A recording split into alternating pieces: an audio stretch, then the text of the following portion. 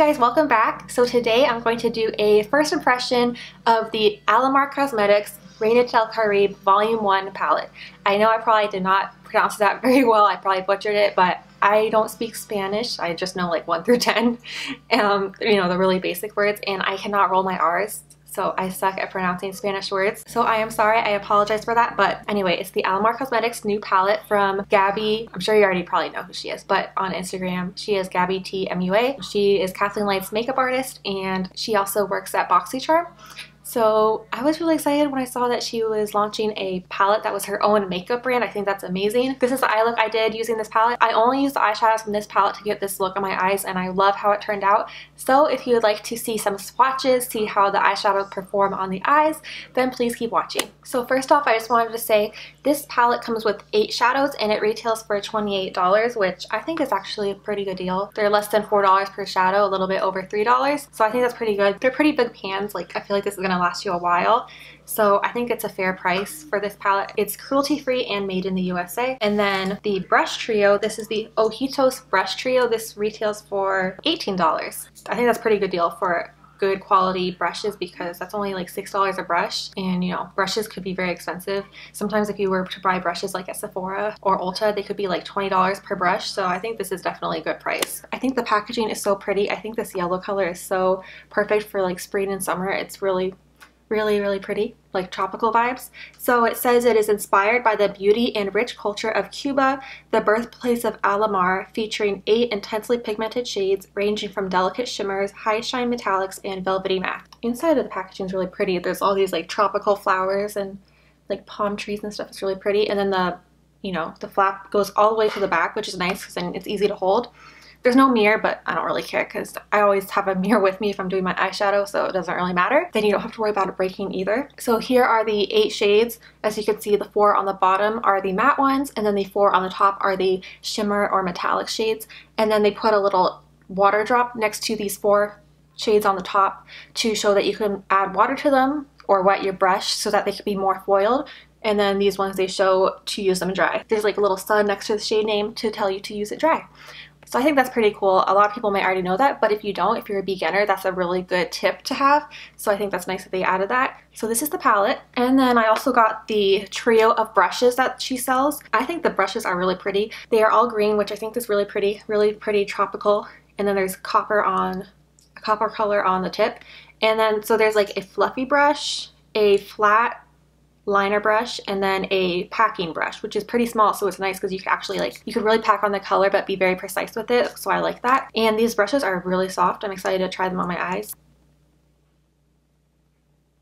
Okay, so my eyes are already primed. I used the Urban Decay Eyeshadow Primer Potion in the shade Eden. I didn't set it with anything, but it's already basically set down. To start out, I'm going to take this orange matte shade over here. It's called Cocoa Taxi. Just going to use this fluffy brush.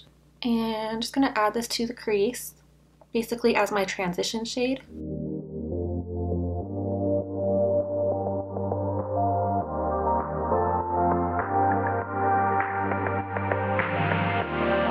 That's it for the matte orange for now. I think it applied really nicely. I really like how it blended out. As you can see, I really focused it in the crease, but then I buffed it out and blended it up towards my brow bone. So I think it applied really nicely so far. I think I really want to use the blue shade. It's so pretty.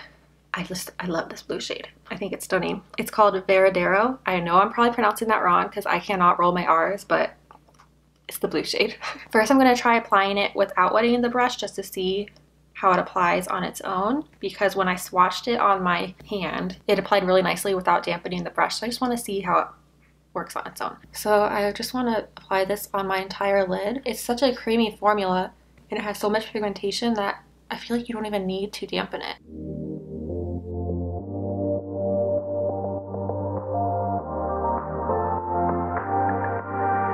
Okay, I really like how this is looking so far. I know it doesn't look like it's complete yet, of course, but I really like how that eyeshadow applied just on its own. I think on this side I'm going to try applying it wet just to compare, and then if I like it, I maybe will touch up this side. I'm just going to use some setting spray. This is just the Cover FX Illuminating Setting Spray, just to dampen my brush after I dip it in to the shade.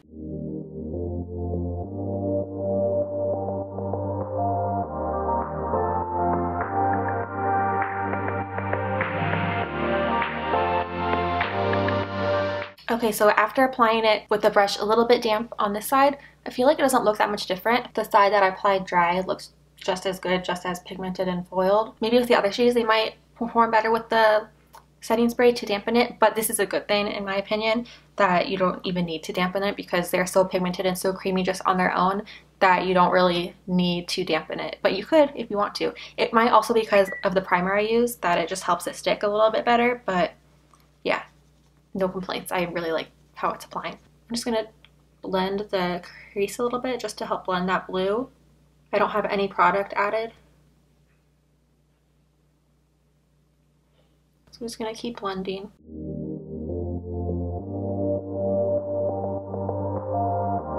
I'm gonna take this blending brush from Elizabeth Mott. It's a little bit skinnier, so I'm gonna try to just add a little bit more of that blue and be a little bit more precise and just blend that crease, just so I can get some of that blue color worked into the crease a bit more, but blending it out.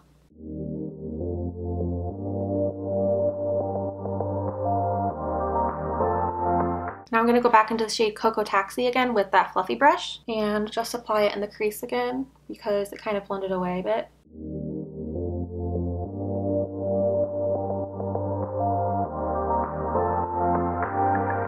I'm going to take the brown matte shade called Cafecito, and using that same fluffy brush, I'm going to add this to the crease, but like right in the crease. I don't really want to bring it up too high. I'm kind of just trying to blend between the blue and the transition. I'm going to take the shade La Costa and put a little bit of this on my brow bone. And then I'll also add it to the inner corner. So for my lower lash line off camera, I used a combination of Veradero and Celia, the blue and green shimmer shades. I buffed them really close to my lash line because it was kind of irritating my eyes and it's hard for me to do that on camera when I'm like on my lower lash line. So that's it for the palette for now. I'm just going to put on some eyeliner and mascara and I will be right back. So I finished up the eyes with some eyeliner and mascara. Whenever I do these bold, like colorful or smoky looks, I feel like it doesn't look good until I put on some eyeliner and mascara, especially like a winged liner. Just in my opinion, it like pulls the look together.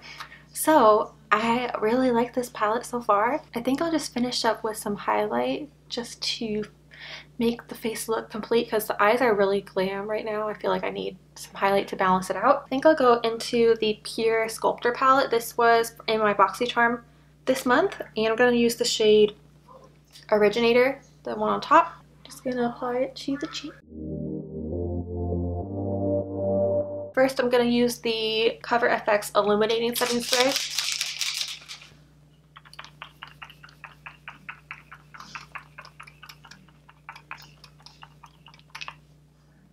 Also use the Pixie Hydrating Milky Mist